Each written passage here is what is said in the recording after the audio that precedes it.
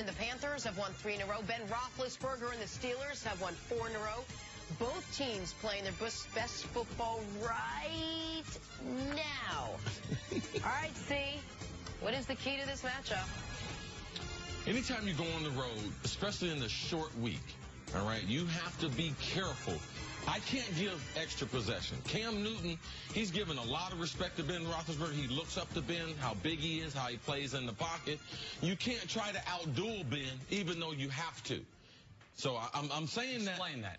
I'm saying that you have to play a great game. But you can't keep your eye on trying to outduel Ben compared to playing it play by play, taking what the defense gives you, and not going into the game saying, you know something, I'm going to take over the game. It might be. I might have to get rid of it quick. I might have to throw it down the middle. Whatever the game would take compared to keeping my eye on the matchup, which a lot of times you force to play, and it forces you into turnover. So Carolina, they've been on a hot streak. If they take care of the football, they can go to Pittsburgh and win this game tonight. Listen, Carolina, you guys know how I feel. They turned their season around. And not this season was going south, but their season was teetering. They're down 17-0 Philly in the fourth quarter after playing a terrible game against Washington. They scored 21 straight against Philly in that fourth quarter, and since then they have been as good as any team in the league. One of the keys to that has been playing clean games, not turning the ball over, and in the 2 games since then, jumping out all over their opponent early. They jumped out on the Ravens 24-7. They jumped out this weekend on the Bucs 35-7. I mean, that game was over at halftime.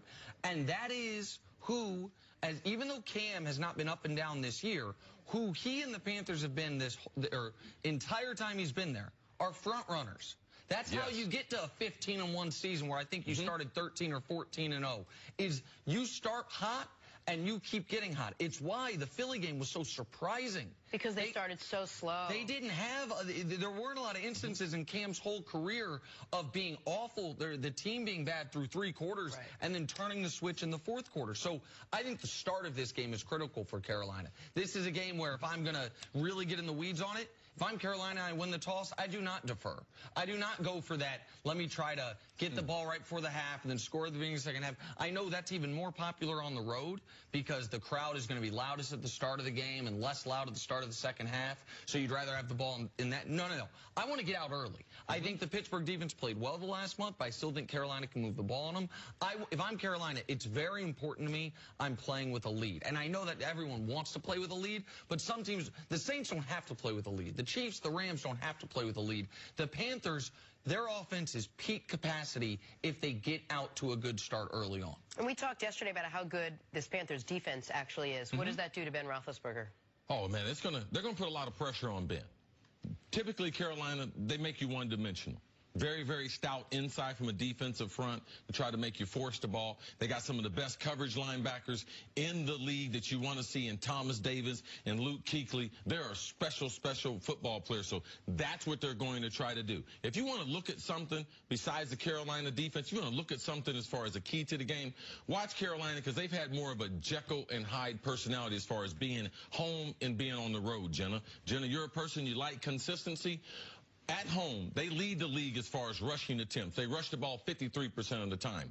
On the road, they're a totally different team. And what happens is, Nick, they get behind on the road, and then they get away from that physical style and that running attack. So on the road, they only rush the ball 29% of the time. So if you're watching this game and they're not running the football, that's the way that they play on the road. They got to turn that around in Pittsburgh. So at home, they're the best at it. They have the highest percentage. On the road, they are the lowest percentage in the league. So drastic difference. That discrepancy is jarring. And that also leads to why at home they're 5-0, scoring 32 a game. And on the road, they're 1-2, scoring less than 21 a game. But the other important part of that home road thing is the 5 home games versus 3 road games. That means the second half of the season, not only do they have 2 against New Orleans, not only do they have this game here against Pittsburgh, they only got 3 home games left. So in that stacked NFC where they are still very alive for everything, they're alive for the 1 seed still in the NFC, like it's going to get tough for them down the stretch. They only got 3 more home games left.